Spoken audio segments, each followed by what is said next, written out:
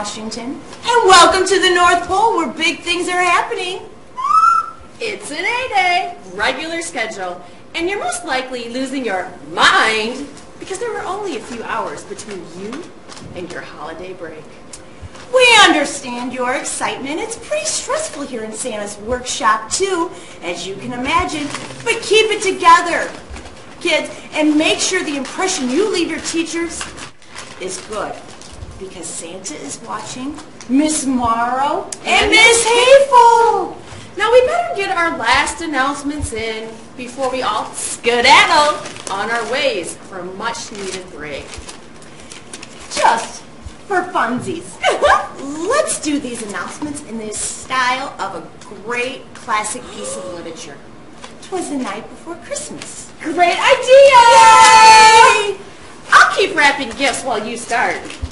'Twas the night before Christmas when all through the class not a teacher was stirring, not even Mr. Haas. Leave activities were hung by the office with care in hopes that your sign-up sheets would soon be there. The children were all nestled, all snug in their beds, while visions of wall hawks danced in their heads. 7th and 8th grade dance will start just after break, so you'd better get to attendance and sign up for your sake. When out in the gym, there rose such a clatter. We sprang from our work to see what was the matter. Away to the south gym we flew like a flash. Tore open the double doors, and we're in a dash. It was the start of boys basketball. They had provided the noise. They had their physicals in and had signed up. These boys. When what to my wandering eyes did appear but 5 Washington spellers standing right here. They'll be spelling at Clark, and competition will be tight. Kareem Pitzer, Aaron Clemens, and of course, Morrow Wright. Let's not forget Josh Ayers or Alexis Stotts. As for luck, they don't need it, but we wish them lots. Now Harold, now Marion, now Winthrop, and all in VPA. Go memorize and memorize and memorize away. To the top of the porch, to the top of the wall. You can memorize anywhere, but be safe and don't fall.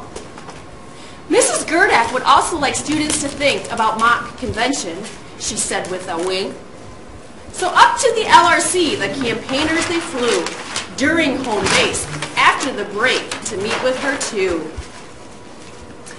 And then in a twinkling, I heard someone shout, "Hey, what is Renaissance? What's that all about?" As I drew in my head and was turning around, down the main stairs Mr. Byrne came with a bound. He answered the question by letting the students know kids with A's, B's, and C's earned Renaissance for sure. A bundle of t-shirts he had flung on his back. He was taking them to Miss Cooner in a very large sack.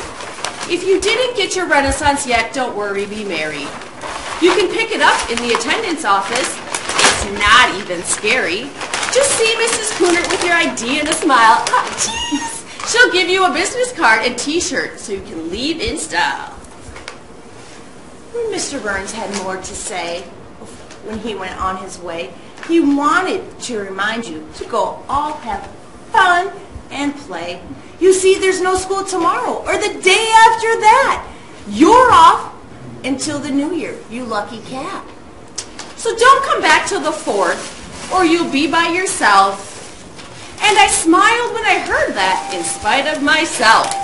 A wink of his eye and a twist of his head soon gave me to know I had nothing to dread. He spoke no more words, but went straight to work, and he greeted some students and turned with a jerk. Don't forget the birthdays, there are quite a few. If you have to say them all, you'll be in a stew. I decided to list them on slides at the end, so birthday wishes we will be able to send. But I heard Burns exclaim, eerie, he walked out of sight, "Happy birthday to all, and to all a good night. Have a safe and happy break, Wash!" Woo! Hello, Washington students. My name is Samantha Barklow. And my name is Jackson Cates. You're probably wondering why we're on your screen right now. Well, Jackson, let's tell him. We are talking to you today to tell you about the caucus, more specifically the Washington Middle School Convention. Jackson, did you just say carcass? No, Sam, I'm not talking about a dead animal. I said caucus. But what's a caucus? The Iowa caucus is an electoral event in which residents of the U.S. state of Iowa meet in county caucuses in all of Iowa's 69 counties and elect delegates to the corresponding county conventions. There's 99 counties in Iowa, and thus there are 99 conventions. Oh, but how about we try that in English? Essentially what we're talking about here is that you, yes you, will get to help decide who Washington Middle School elects as the Republican and Democratic candidates for the President of the United States.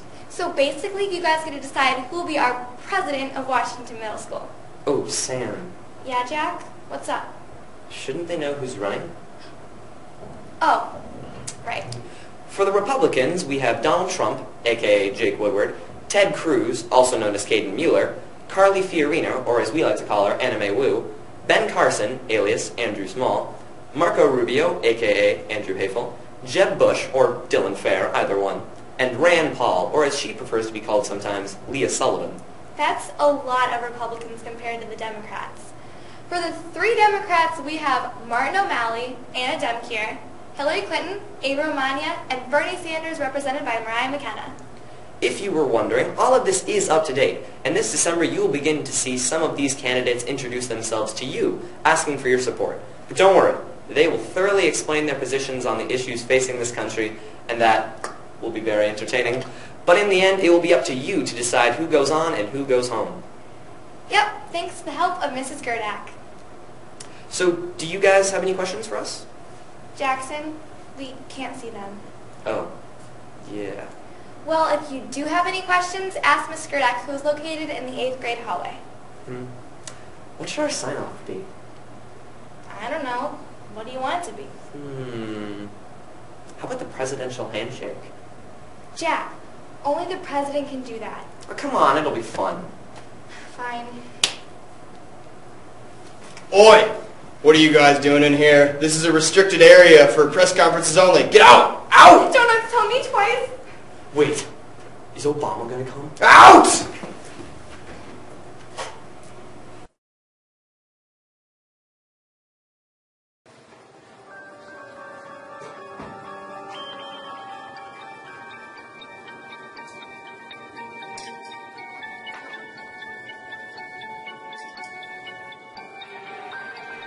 And now it's time for Life Lessons in the Lab with Lauren Laurence.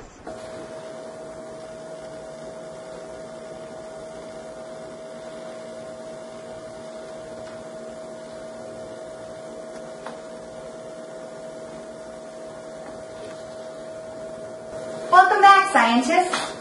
The lab received another letter today. It's from Mr. Levelholtz.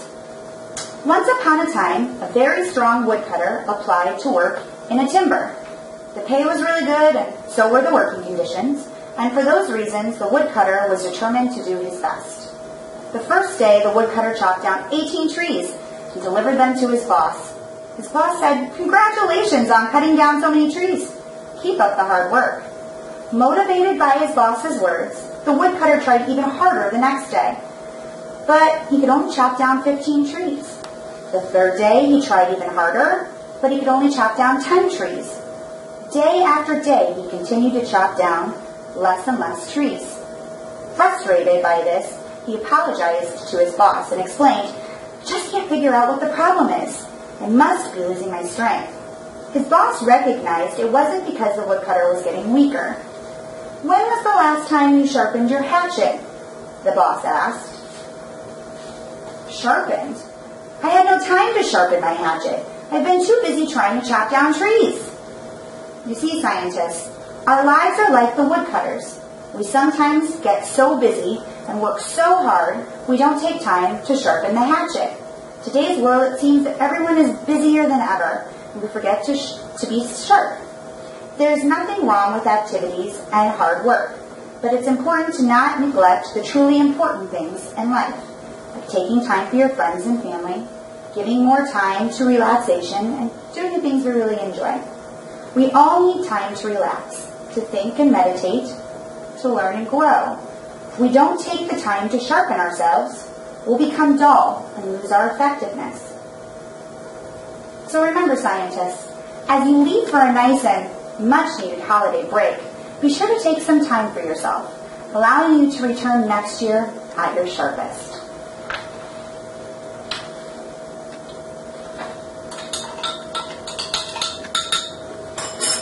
And stay safe.